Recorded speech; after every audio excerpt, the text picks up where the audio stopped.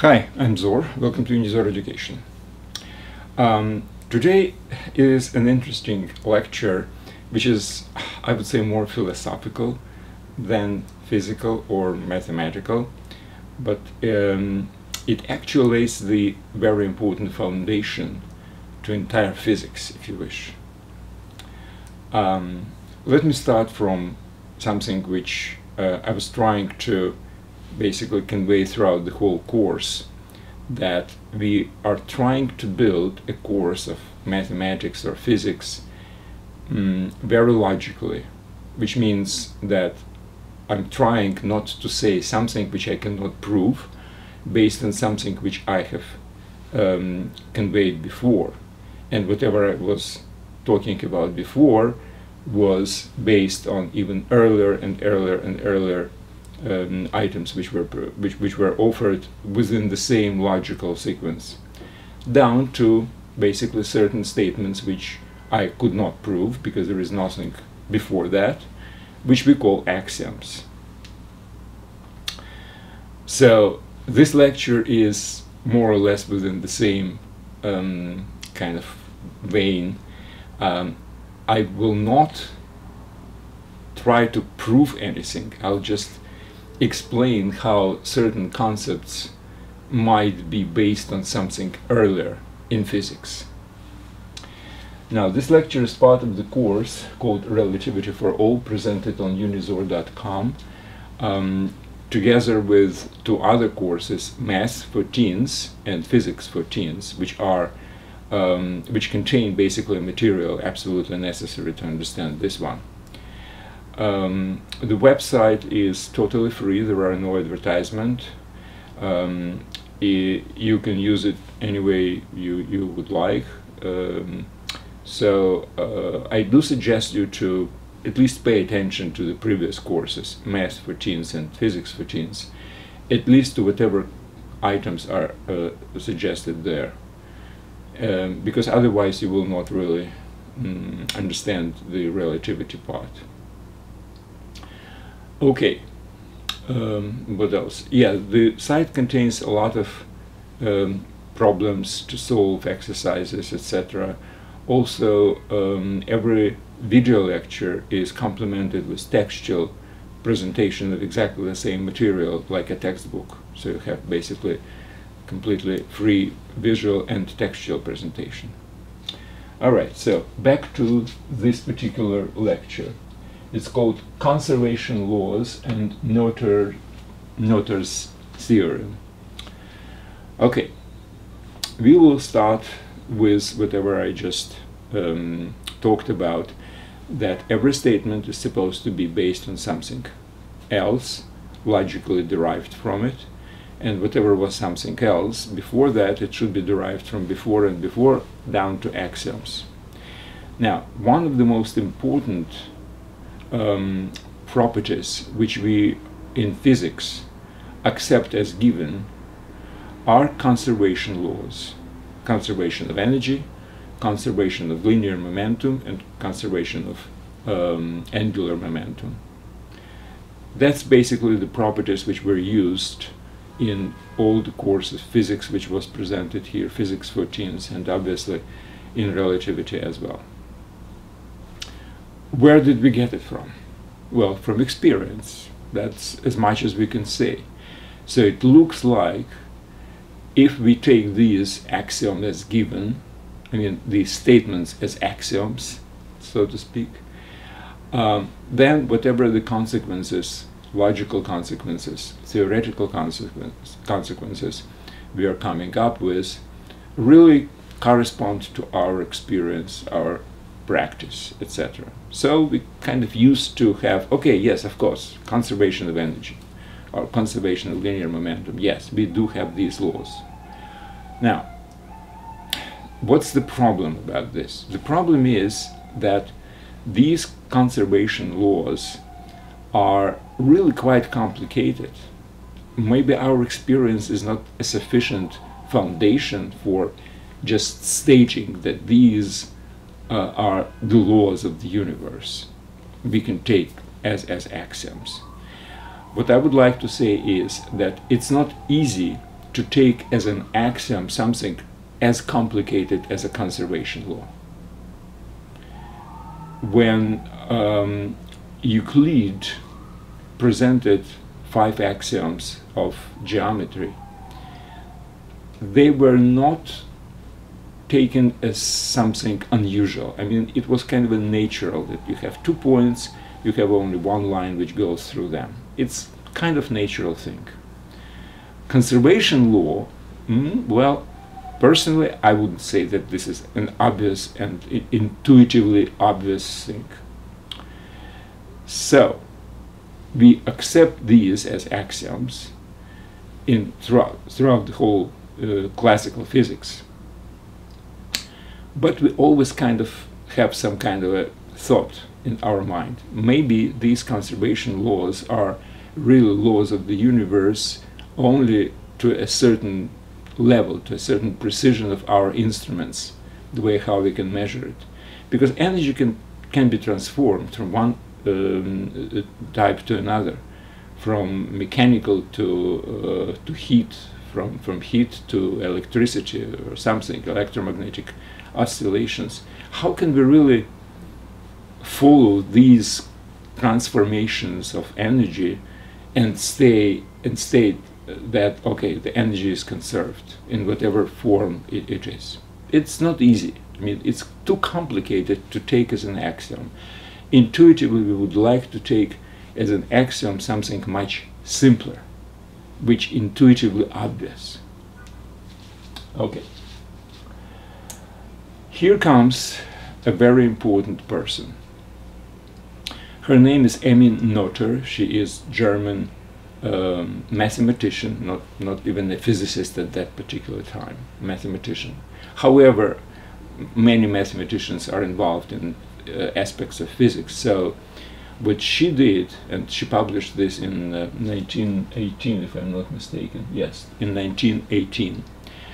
She published a very important article, which was a proof, basically. These articles contain mathematical proof that our laws of conservation can be derived from something much more fundamental about our universe. Now, that was so important, these kind of theoretical derivations, that Albert Einstein said that Emmy Noether is the most important woman in mathematics. So what exactly is much more intuitive and fundamental statements which we really can take as axioms much easier that Emmy Noether derived the conservation laws? And here it is, and it really sounds extremely simple. Obviously, it's not simple to derive this, to make this derivation from these simple statements to laws of conservation, but she did it.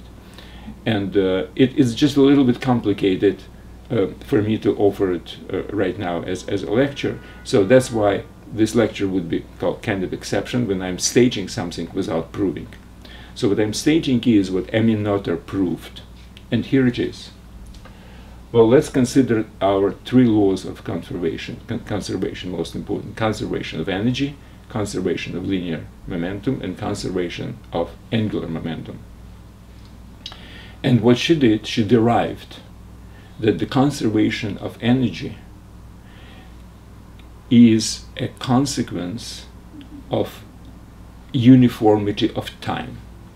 Which means if we are making an experiment right now at certain place, in certain conditions, whatever the conditions are, and we will do exactly the same experiments certain amount of time afterwards, in exactly the same place with exactly the same conditions, we will have exactly the same results. That's what uniformity of time actually is.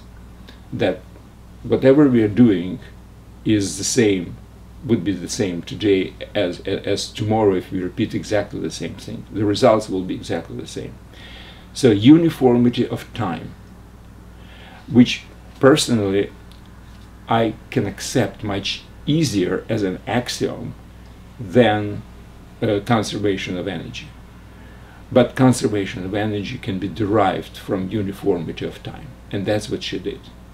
That's number one. Number two, conservation of linear momentum. Again, conservation of linear momentum can be derived from uniformity, linear uniformity of space, which means if I am doing something at this point in space and on that point in space, and I'm doing exactly the same thing, results should be exactly the same. So life, universe, the laws of physics, whatever, should be exactly the same in this place as in that place. And finally, angular momentum, conservation of angular momentum. Then the rotation is involved. Again, she has derived that this is following from the directional uniformity of the space. So regardless of where we will turn our experiment, the result should be exactly the same. So time uniformity, linear space uniformity, and angular space uniformity are accepted as axioms, and accepted much easier as axioms. And if we do accept them as axioms, the conservation laws will follow. I think it's not only important, but it's also a beautiful result, quite frankly. I mean, when I first learned about this dependency of, let's say, uniformity of time and the conservation of energy, I was really in awe. I mean, this seems to be kind of obvious, that the time is uniform. And okay, maybe time is not uniform, but under the under whatever existing situation in our life in physics, I think it's very natural and intuitively obvious to assume that as the time goes by, universe basically is the same, and if conditions are the same, the results should be the same of any experiment. So time is uniform. 1 second today and 1 second tomorrow will be exactly the same second. And the same thing about linear and angular uniformity of space. These statements seem to be natural, and whenever you are witnessing that something really complicated, like the laws of conservation, can actually be derived from something as simple as uniformity of time and space, I think it's just absolutely astonishingly beautiful result. So I did spend some time actually to follow the logic, how she derived one from another, and it's very brilliant. It's I do suggest you, if you are comfortable with everything else, try to, and you do need some mathematics, of course, in this. I do suggest you to just go to internet and find this article. It's very easy, and try to follow the logic. But again, this is absolutely beautiful result, and it was regarded very highly by basically all physicists. I just quoted Albert Einstein's quote, and many other physicists established basically such a, pride that we have made such a great derivation of really complicated things from something simple, which we can really accept as axioms. So basically, I would say that whatever Emmy Noether did is probably in physics in parallel with whatever Euclid did for geometry many years ago. He put geometry on a good, solid, axiomatic foundation, and that's what basically Emmy Noether did. And again, I'm completely in awe about whatever was done by her. So that's basically it. I think that's all I wanted to talk about.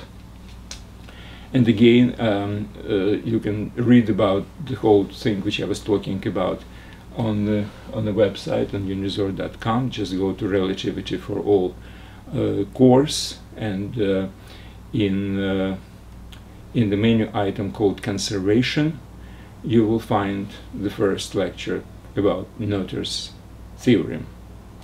So thank you very much and good luck.